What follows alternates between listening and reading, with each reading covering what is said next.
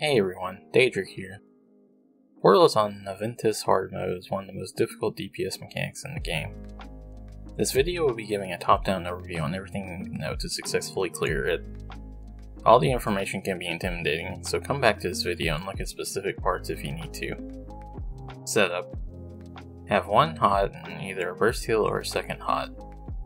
Classes like Templar, Nightblade, Sorcerer, and Dragon Knight all have skills that can function as heals while still focusing on damage. Necromancers and Wardens are better off using two hots. Degeneration is a nice dot/hot hybrid. Make sure at least one person is providing major breach, through Elemental Drain or a class skill like Unnerving Boneyard or Deep Fissure. Gear can vary, but a few things to consider.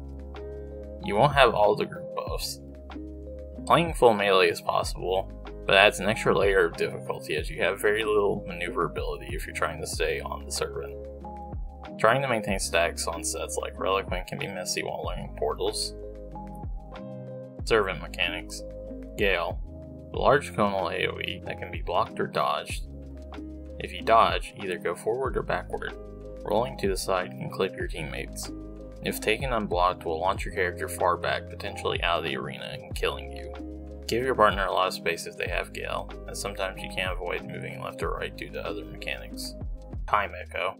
Occasionally there will be a friendly AoE that spawns. This AoE gives a massive buff when you walk through it. Negate. One person will be targeted with Negate. You have about a second between being notified and the Negate dropping. You want to avoid dropping the Negate on the boss as it will remove any AoEs, including juicy ultimates. Once dropped, just walk out as soon as possible. Translation Apocalypse. The servant will take a praying pose and start channeling. There's a 2-second build-up before the channel is interruptible. If you're in melee range of the servant when the build-up ends, you'll be knocked back and unable to move for 2 seconds. The circle pattern on the floor is a good indicator of how far away you should be. You have 5 seconds to interrupt the channel. Not interrupting the channel will end the portal phase immediately and wipe through. Everyone is responsible for bashing. Always go for the bash even if someone always beats you to it. Due to the way enemies queue attacks, stalling the interrupt will give the team more time to parse. Try to bash with around 1.5 seconds left. Later can be a bit tricky. Frostwell. The servant will target someone and they will get an AoE. This is the exact same mechanic as the ones Fates have. If you get the AoE, hug the boss so that the Frostwell will be stacked on boss. If you don't get the AoE, move out of melee range so the well doesn't get dropped on you. Always block before the well drops as it does a lot of damage on the initial hit. Once the well is down, make sure you are cleaving it so it dies relatively quickly. The longer it is out, the more damage each tick of it does. Lightning Storm. The servant will start spawning lightning AoEs that loosely follow you, along with some random ones. These AoEs hurt a lot, so try to keep moving throughout the entire phase. The phase lasts 15 seconds, and other mechanics continue to happen, namely Gale and Negate. The phase always ends with pins and Translation Apocalypse. Pins. At the end of Lightning Storm, people will be selected and pinned. If pinned, you cannot do anything. Another teammate must use a synergy over your body, similar to Azara. There are 3 pin phases, with each one adding another person being pinned. 1 on the first, 2 on the second, and all 3 on the third. Try to avoid being in melee range when pins go out, as people won't be able to unpin you until after Translation Apocalypse is done building up. The closer you are to your teammates when pins go out, the faster you can unpin them. The third pin phase is the end of the portal phase. If it goes out, you have a few seconds to kill the servant with residual dots. Strategy. The servant almost always follows this sequence of mechanics. Negate. Translation Apocalypse. Frostwell. Lightning Storm. Negate. Pin and Translation Apocalypse. Frostwell. Lightning Storm. Negate. Pin and Translation Apocalypse. Frostwell. Lightning Storm. Negate. Final pin. Based on this pattern, you can do the exact same strategy every time with very little variance. Enter portal and parse from range waiting for Negate. Once Negate drops, come to melee range and parse. When Translation Apocalypse starts, back up to not get knocked back. Get the interrupt to continue parsing. If you get the Frostwell, drop it on the servant. Lightning phase starts, kite the AoEs around and wait for the Negate to drop. Once Negate drops, start kiting to the opposite end of the Negate keeping some space between your teammates. Right as Lightning Storm ends, stack tightly so pinned teammates are right where unpinned teammates are. Unpin, get the interrupt, continue parsing. Rinse and repeat 2 more times. Other things to note. On hard mode you have 90 seconds to kill the servant with 11.3 million health, which equates to everyone doing around 42k DPS.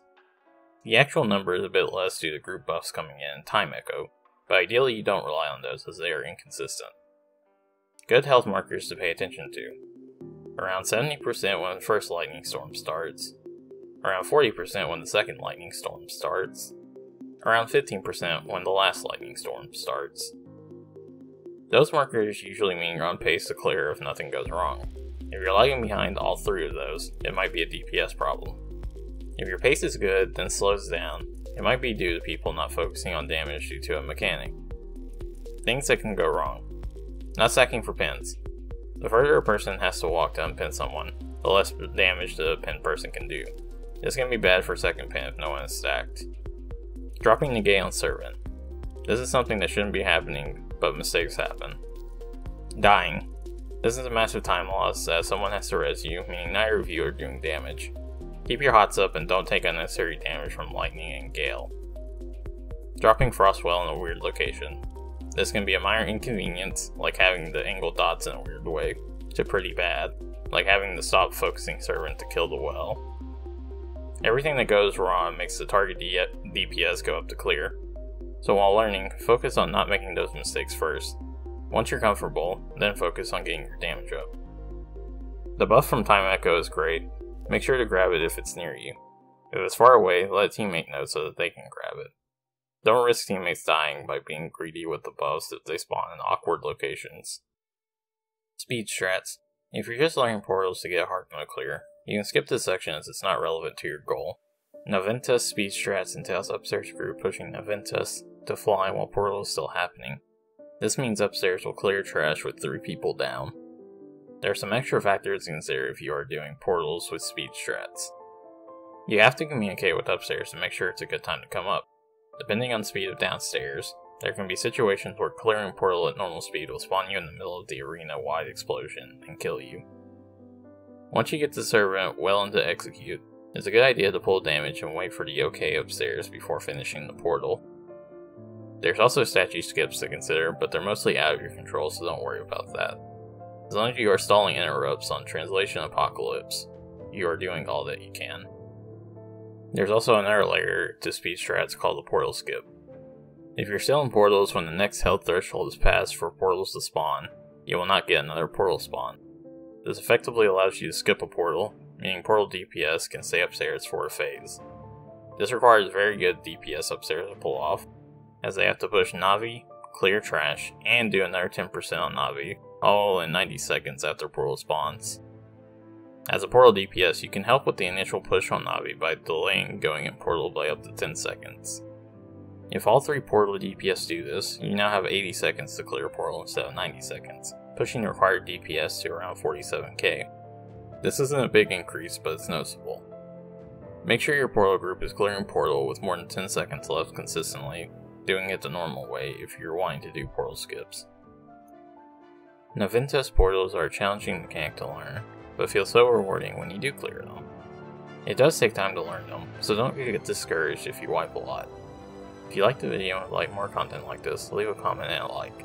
Have a great day!